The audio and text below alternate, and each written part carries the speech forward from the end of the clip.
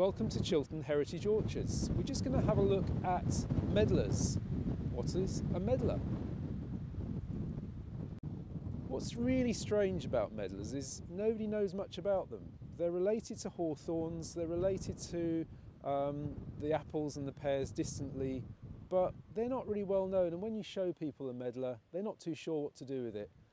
What we're going to talk about briefly is what is a medlar and how can we use it? Medlars go back thousands of years. They're very tough trees. This is royal medlar, and what's nice about royal medlar, it's a very old medlar. It goes back to the medieval period, certainly mentioned in the Elizabethan times.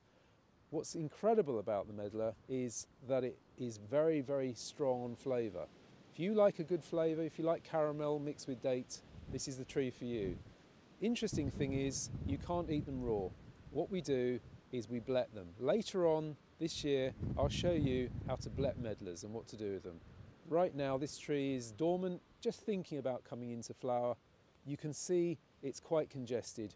I'm going to be doing some pruning on this during the summer. I'll prune out some of these shoots. I've had to tie it on because it's rubbing, it's getting quite damaged by the wind.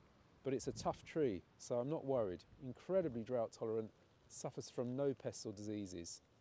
We've got other medlars here. I was lucky enough to discover through Reed's nursery, who are now no longer with us, a medlar called Stoneless, and we've put 3 over here and 2 over there. It's a bigger medlar than this, but it'll add to our mixture of medlars, and they're fantastic for flavouring apples and pears and puddings. Really interesting tree, beautiful blossom, perfect tree to put in a garden on its own because it's self-fertile. Doesn't need another one, you can grow one, they're fine. Nice thing about a medlar also, fantastic autumn colour, and you'll see later on in the year this amazing tree absolutely lit up with orange and yellow leaves. Beautiful thing to have in the garden. So I love medlars, and you should too.